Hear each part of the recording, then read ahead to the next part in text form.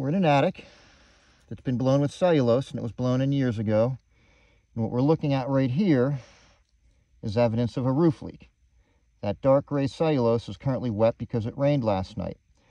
Now, the moisture or water has not penetrated down through the cellulose to the ceiling below, because once it stops raining, the sun comes out and dries it out. And the roof, that's where the leak is right there. The roof around it is in good condition. There's no evidence of mold growth anywhere.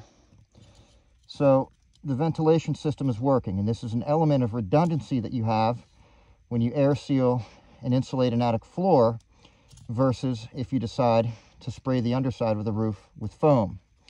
Because if you coat the underside of your roof with foam and you get a leak somewhere, and by the way, from my experience, I'd say about half the roofs that we're in leak somewhere, albeit smally, and the homeowners often don't realize it.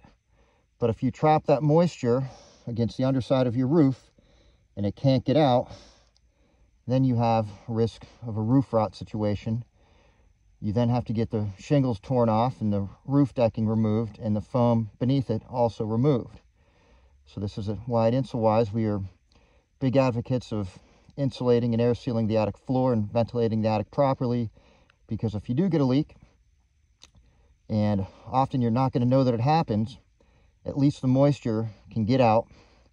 And again, it's just an element of redundancy, because things often happen in homes, and particularly with roofs, and homeowners not aware of them because you don't come into these spaces very often. This is a suspended supply duct right here that was spray foamed when the attic was done.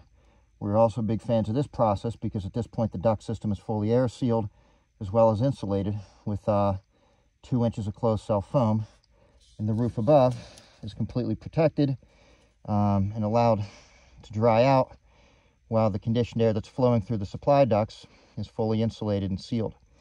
So here with Insulwise here in Pittsburgh, hope this helped you out. This is an image of the roof outside. You can see it's in very good condition.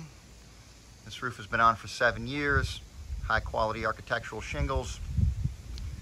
The leak might have originated up in the valley up there, but still you would look at this roof and think that for sure it's watertight. Well, it's not.